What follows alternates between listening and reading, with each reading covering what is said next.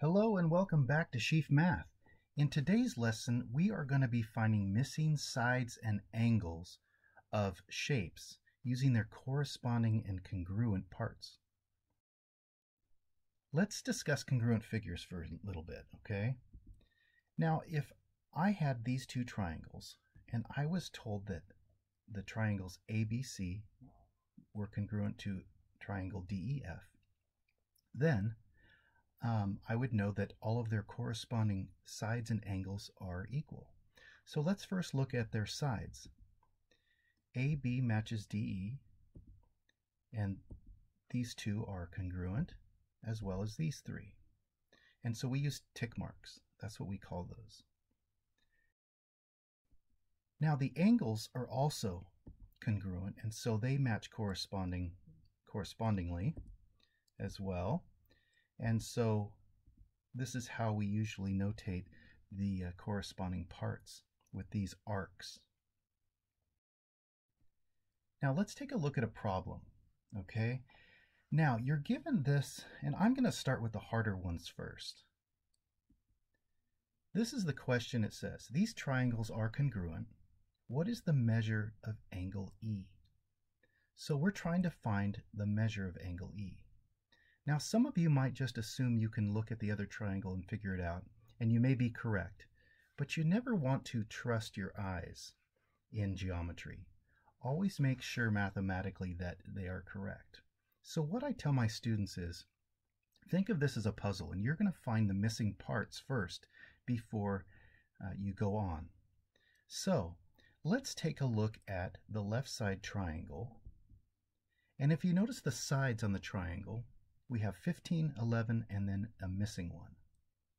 Now, if you look over at the other triangle, we have this 8 centimeter side, okay? And so 8 centimeters is not in the other triangle, and so it has to be this missing side. And so then looking at the right triangle, we're looking at this missing side, and this one has to be the missing one, the 11 centimeters, okay? So we found our sides. Now let's try to find the angles. So looking at the angles on the left-hand triangle, we've got 2 of them, we're missing one. But we have this one over here, 42, which doesn't match the others. So it has to be there. So we have the 3 angles. Now we have to figure out D and E. What are those angles? Now, if all of the sides are going in the same direction around, then it's going to be in the same position. That 47 and 91 are going to be corresponding there. And so looking at our question, we were asked to find the measure of angle E, which is 91. And so that's our final answer. And so just remember, these are kind of like puzzles, trying to figure out missing parts. And you have to use your reasoning skills to do that. And so it takes practice, but once you get used to it, it's kind of fun. Now let's take a look at easy problem. Okay, let's suppose you're given this question. It says triangle ABC is congruent to triangle DEF. What is the measure of angle D? Okay, now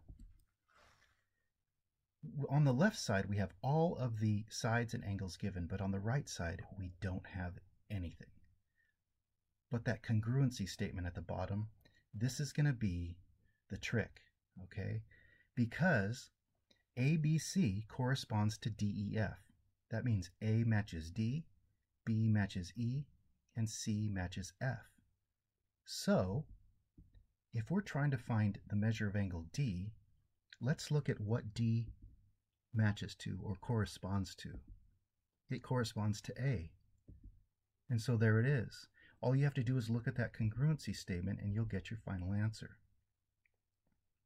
Pretty easy, huh? All right, let's say that you are given this problem right here. And we have triangle ABC is again congruent to DEF. And we're now asked to find FE. And so that is the length of that side right there. And so let's look where it is in the congruency statement. FE is right there. and it corresponds to CB. And looking up at our triangle, CB is 9 centimeters, therefore FE is 9 centimeters as well. And so you don't have to even look at the triangles to try to figure it out and risk making a mistake just by using your eyes. You can actually use that congruency statement to help you find them.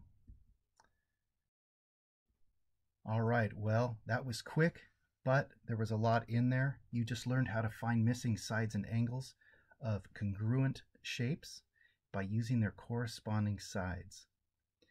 I always encourage you to re-watch the video and pause it if you need to better grasp the concept.